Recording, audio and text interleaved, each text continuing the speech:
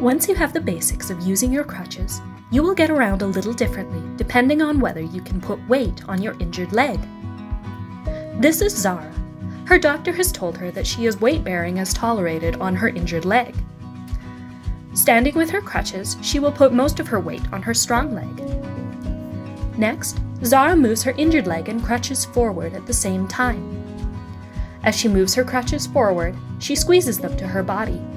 When her crutches touch the ground, she puts as much weight as she can onto her injured leg and lets the crutches take the rest of her weight. Last, she brings her strong leg forward to meet her injured leg. Congratulations, you've just taken a step. This is Amir.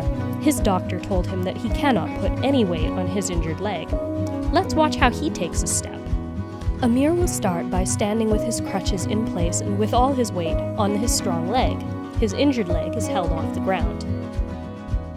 With his injured leg off the ground, he swings it forward and holds it off the floor. At the same time, he swings both crutches forward.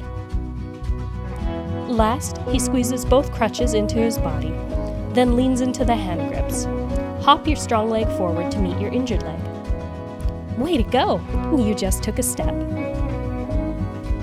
Now you know how to walk on your crutches, I'm sure you'll be getting around without trouble in no time. Check out our other short videos for more helpful tips, like how to sit down in a chair. See you soon!